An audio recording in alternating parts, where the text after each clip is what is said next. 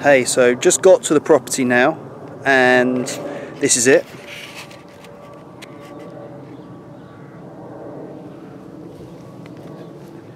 And there's just a little section over there. So the first thing I'm going to do is, there's not much dew on the lawn, but I'm just going to go around with the blower and just take some of that dew off. It's just going to help with the clear up, really. The drier it is, the easier it is. But first, before I do that, I've not used the aerator for a while, so I'm just going to turn the engine on, get it rumbling, just to warm it up a little.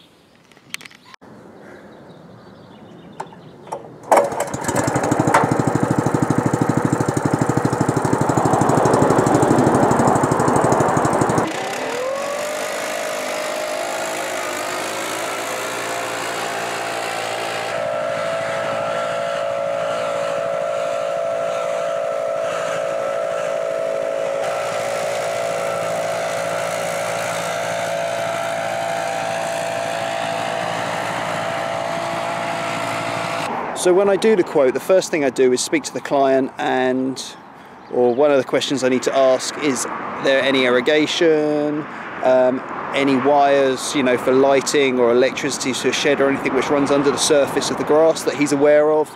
Obviously I'm going down to depths of about 4 inches, so anything lower than that is generally fine, but obviously I don't want to cause any destruction or end up with a bill for something that I've broken. In this garden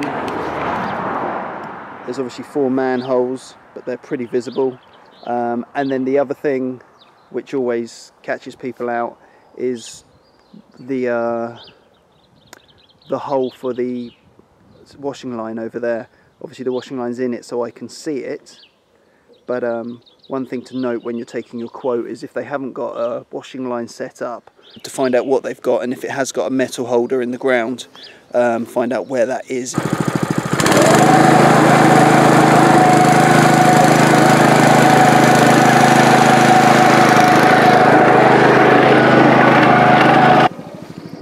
So after you've done the first strip, all you need to do is just to go through and just have a look at the grass or the cores that you're taking out.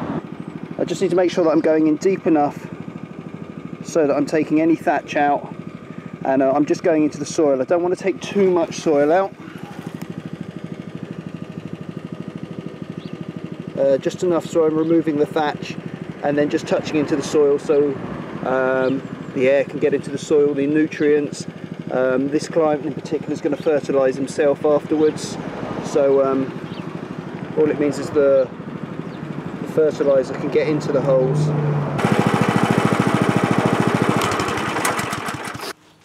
Okay, so one thing to be aware of, because this is, quite a lot of clay in this soil, it's pretty sticky, and what you end up with is a build-up around the wheels, as well as a build-up on your shoes.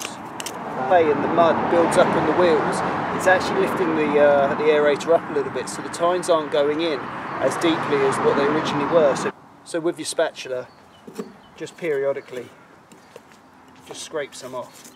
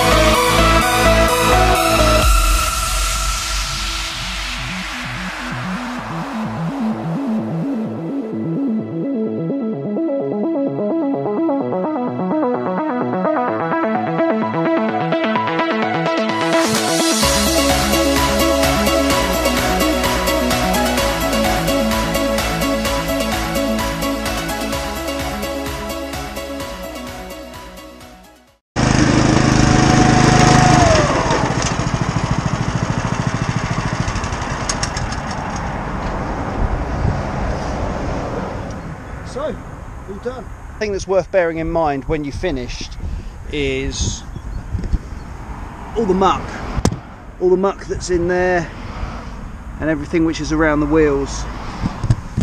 It's always a good idea, if you can, clean it off while you're doing the clear up. Probably best to just let it dry for the minute while I'm clearing up the rest of the lawn and then clear it up. Otherwise you take it home or wherever and then you've just got to do it there, so I always tend to do it while I'm in the garden, and then it can all be cleared up together at the same time. Okay, so the lawn's done now. It's all aerated and you can see all the holes in the ground, and now it's just a case of clearing everything up. It never looks that messy, to be honest, but it'll take quite a while. I'm just going to blow it into piles and then a snow shovel to clear it up.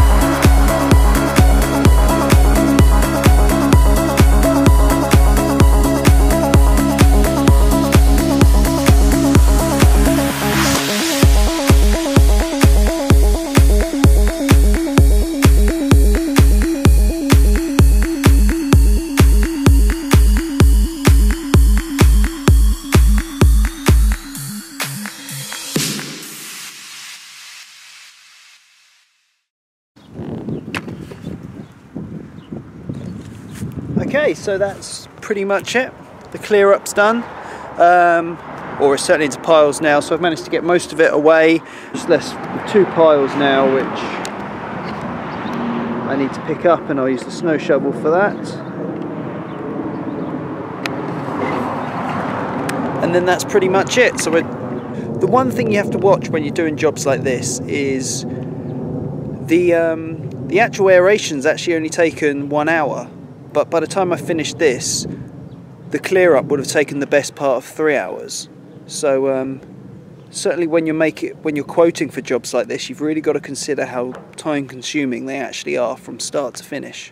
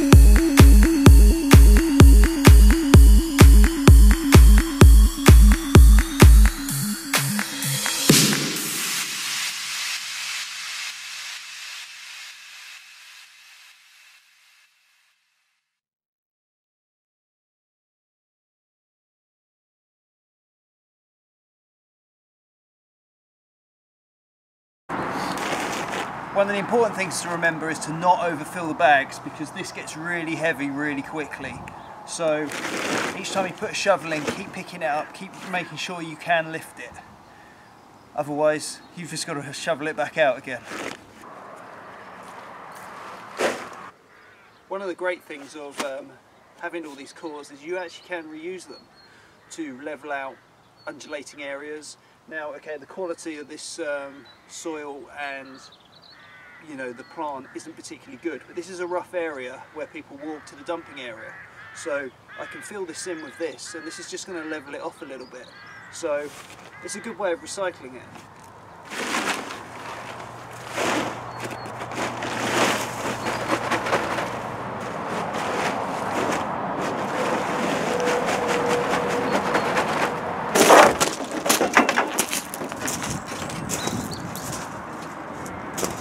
So one thing I'm going to do now, I'm going to take my 17mm spanner and I'm going to remove the tines and I'm going to put the solid tines back on.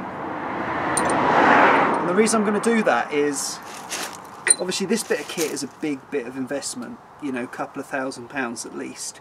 And obviously it pays for itself while I'm using it, but it is a machine that has a lot of downtime. And one way I found to get that money back that I've invested into it is, and this is only for particular friends who work in the business, who I trust, I've known for a long time, and that is that I actually hire it out to them at the same sort of price as the local hire shop would be hiring it out at. The only advantage is that if they don't get it back to me by a certain time, I'm not going to charge them another day's rent. So it's a nice little arrangement, and I know these guys well, and I know they have tool insurance, and I know that they're going to look after it. If they break it, they fix it. If it was to get stolen, they would replace it. And I've been doing that for a number of years. It's certainly helped me to pay this investment off a lot quicker.